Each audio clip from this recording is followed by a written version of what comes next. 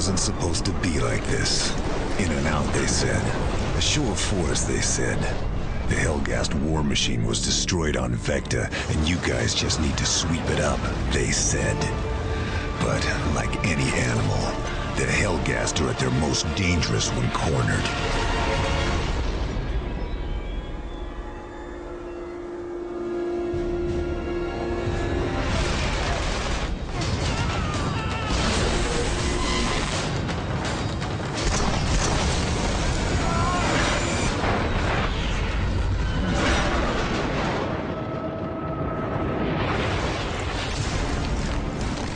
Killzone 2, we have created a world that is very hostile to you in many different ways. But at the same time, we've created a world that is very real and very believable. When we started developing the world of Helgen, we really started at the basis for almost anything we design. And the basis is basically the Helgas themselves, their ideology, their politics. And that goes for anything in the world, from their cars till their vehicles, from the houses that they build.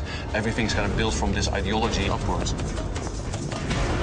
We decided to host Killzone 2 entirely on Helgen, which is an alien planet, but it still looks very eerily familiar. So you'll recognize a lot of the things like the structures and the buildings, but you won't recognize lots of the Helgen technology. This allowed us to create a unique world with 5 completely different gameplay environments and 10 completely different experiences. The audio really adds to the cinematic nature of Killzone 2. We have a dynamic music system, which means that whenever action is ramping up, the music will ramp up accordingly as well. Previous games we were limited by memory, the number of sentences we could trigger, but this time we stream it all from the Blu-ray, which adds to the variety, and the player won't keep hearing the same sentences over and over. Colonel Radek. The one thing that we're all kind of looking for, and a lot of people are talking about scale, for us it's much more about density. Everything in the world has to be extremely dense, the experience has to be dense, the action has to be dense. You know, you can look at the world and it can be very large, but it can still feel empty. So on a very small scale, putting nasty little details in the environment, water dripping everywhere, bugs and insects kind of throughout the game. One important aspect is the city itself. It needs to kind of look threatening. So we started looking at their architecture, how their skyline looked, making sure that it almost kind of looked like a ragged knife. For Killzone, we've taken inspiration from the great totalitarian 20th century regimes. You see that reflected in many things on Helgen. You see it in the architecture, kind of Stalinistic, pompous.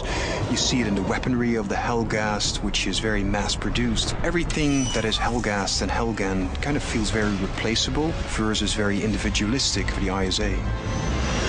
The main thing about Killzone is immersion. Everything that we do, we want to kind of really immerse the player in the experience. We always wanted the Helgas to be very menacing, and we needed to have a world that fit very well with that character. So we started looking at making everything be very scary, very hostile, very threatening. And there's a very good German word for that. There's a word that they call unheimlich.